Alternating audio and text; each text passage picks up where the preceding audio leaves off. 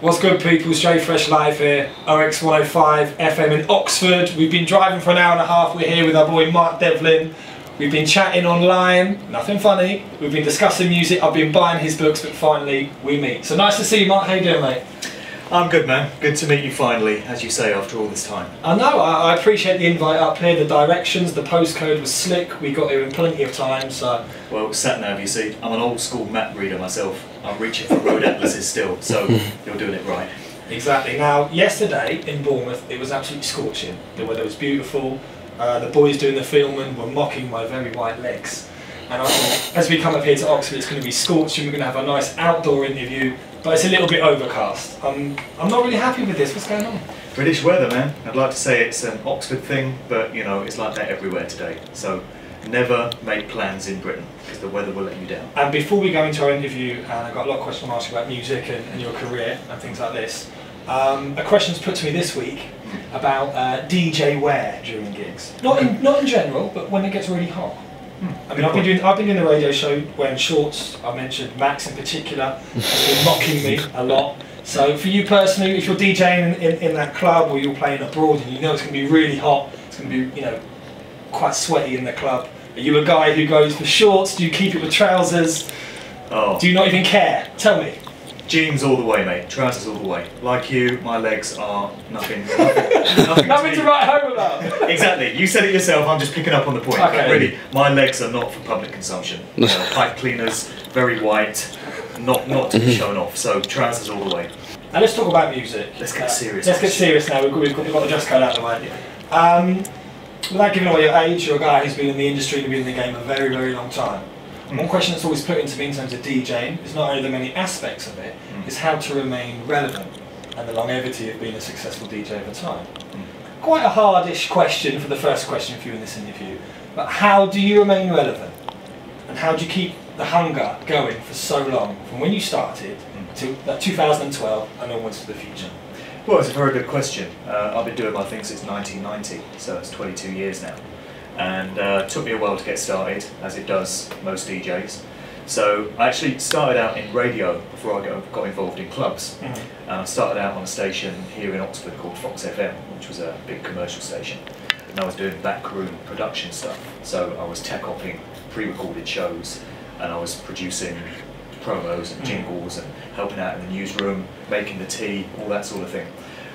And one of the shows that I ended up producing came live from one of the clubs in Oxford. Okay. And it was with Graham Gold, who used to be on Kiss FM. And he was coming live from Park End Club in Oxford every Friday night. So I used to sit in the studio and tech op that and fire all the jingles. And from that, I got an involvement in the club. And I got a hunger to actually start DJing in the club. And something that had always held me back was just a nervousness and a fear of performing in front of a crowd of people. Okay. And it's something that I never got when I was doing radio, because you're just in a room and you don't see the people that are listening. And I was very confident on the radio, but I held back for a long while from doing the clubs. But eventually I overcame that, got a slot at the Park End Club in Oxford, and that was what got me involved in club DJing. And so from there, I got the spark and I got the hunger, and I wanted to build on that, so I sought out other gigs. This was obviously in the 90s, when the music was very different to what it is now. And we'll come on to music real soon. I'm sure we will. I know you're passionate about music. I hope we will. But yeah, we're talking about the 90s, and the music that I played in the club was soul, swing, hip-hop, and ragga, as it was known back then. And I was playing the back room. And for the first few years of my club DJing career, it was all about the back room, because back then, in the main room you had house and dance music, and the back room is where you had the black music, R&B, hip-hop, all the rest of it. As it's still sometimes, well, it still is referred to today, but that's a whole new, new issue. I'm sure we'll get on to that. But yeah, it used to be soul, swing, and ragga. Those were the terms, you know, and that's what I used to play. And so I just stuck strictly to that music. And back then, I think Clubland was much more compartmentalised, and you had crowds of people that were into a particular genre of music, whether it was jungle that was just emerging then, which had its own dedicated crowd, people that would only go to jungle raves, that's all they wanted to hear.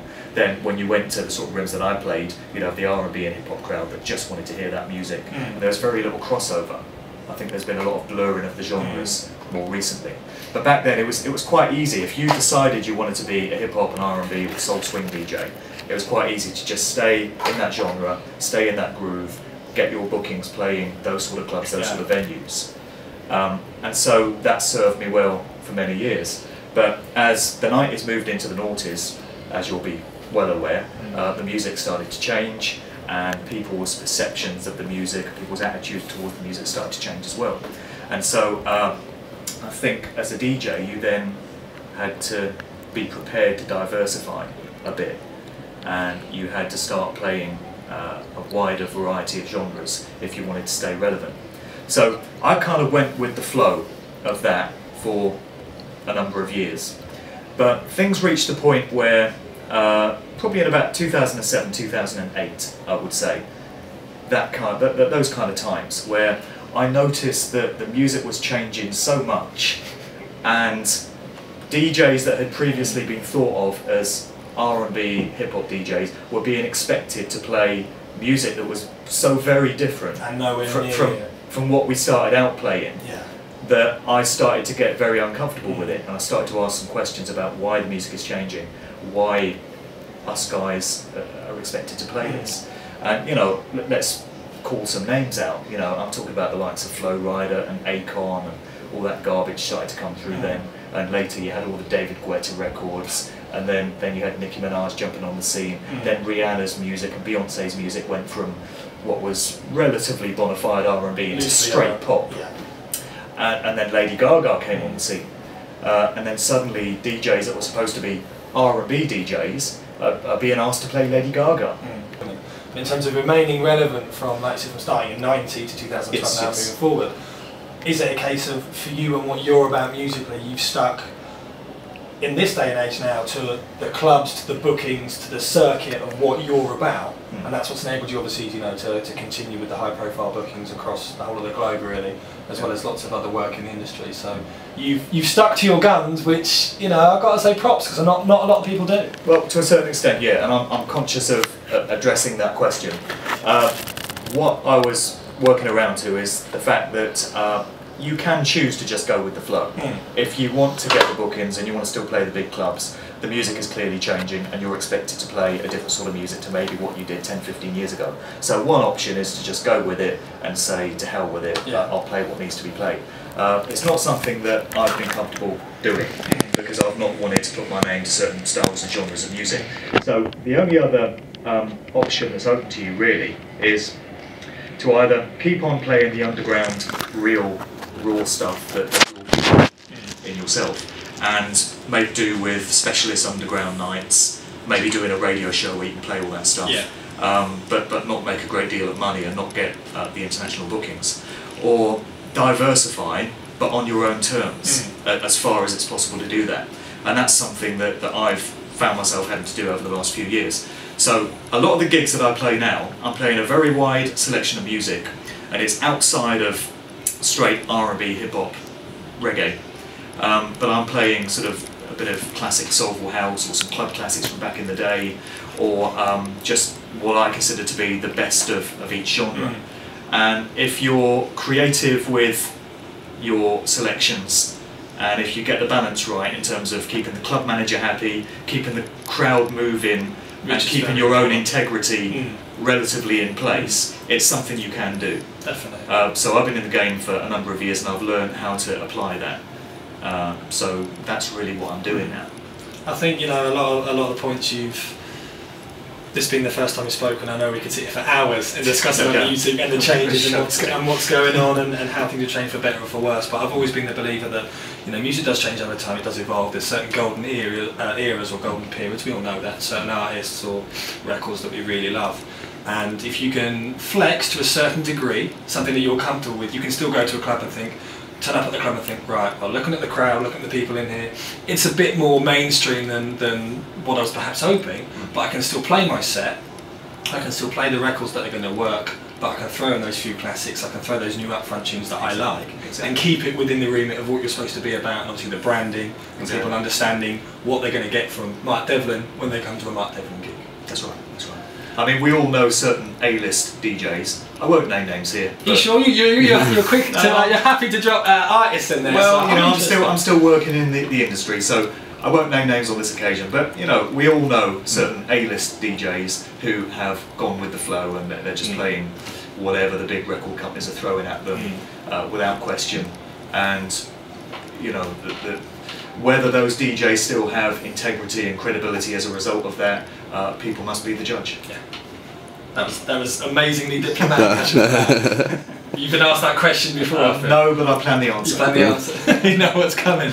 Obviously, in this day and age, the online presence of a DJ, and without being too cynical on the branding side of things, obviously extremely important for yourself. Twitter. Always interested to see your comments on Twitter. Okay. Mainly music-based, like the discussion we've just had, but obviously that's a great outlet for you to voice your opinions on clubs or particular situations. Do you ever get yourself in trouble? I've not got in any real trouble, but I've had a few people that I've known for a number of years come to me quite recently and say, "Mate, what are you doing? What are you doing?" You can't say that. Making these comments. And anyone that does follow me on Twitter or Facebook will be aware that some of my stuff is quite outspoken. I have strong views about a lot of things that are going on in this world, and I'm happy to voice my thoughts on those. So a few people have said to me, "You need to be careful, mate, because you've got a career here and you're going to piss a lot of people off. So watch what you're doing." I am still working in this game and I want to continue doing that, but I don't have to worry about things to the extent that I did sort of 15-20 years ago when I was starting out. And I'm a great believer in real talk, in saying things that need to be said. I think there's a lot of bullshit, a lot of hypocrisy, a lot of things that go on that people don't comment on for fear of how it's going to affect the way they're perceived or how it's going to affect their career. But these things need saying, and somebody needs to come out there and say them. So that's what I'm doing. I'm happy to articulate my thoughts on things if I feel strongly about it and if I think people need to apply a bit of thought to it. I think so. I think especially now with certain elements of censorship, and you've mentioned before about maybe some DJs losing the integrity because of the financial aspect, which is always a tricky balance for everyone. Well, it is, yeah. There can be a tendency to avoid the glaringly obvious in terms of social commentary and what's going on for fear of not wanting to upset anybody, or record companies sending us certain records and saying, we'd like this to be charted, or what do you think of this? I expect, I'd really like if you played in your clubs or in your radio show, and you think this is so far removed from the music that they play, it's almost like no thought's really gone into it. So sometimes when you voice those opinions, people can take it the wrong way, but I agree there's an element of you've got to be real to yourself and who you are, and again, part of your reputation is built up from what you're about, so to suddenly change that just because of a financial aspect or the fact the game should be played a certain way, it's not something I really agree with either. So well, it's different if you're just starting out now. If you're 18 or 20 and you want a career as a DJ and you're starting out and this is the music you have to work with, it's all you've known on a professional basis, so I'm sure you can embrace the music that's around and make your name from it. But if you've been around as long as I have, people are going to remember you for playing the music that you did when you first started out, and the music we're expected to play now is so far removed from that. I don't personally want to be associated with it. I mean, let's be real. The music out there right now is garbage predominantly. Mainstream R&B and hip hop. What passes for it? It's just absolute garbage for a reason as well. It's systematically produced that way to an agenda, which is a whole different conversation, but it's rubbish, man. It's got no musical integrity. It all sounds the bloody same. I sound like my dad. 20 years ago, when I was playing music in my bedroom, my dad would be shouting downstairs, "What's that noise?" It all sounds the bloody same. Well, it does. He was right. Well, he's right about this stuff anyway. I think one thing that I mentioned when some of the kind of new school DJs, like I said, they've been a year or two, were thinking of buying equipment, trying to get into DJing, I always say to them, look, this is what the music is now, this is what's going on, but go and research. Read those online articles, buy the books, look at the classic albums. If you look at a countdown, you look at a specialist radio show such as yourself, you think, well, I've never heard of that artist.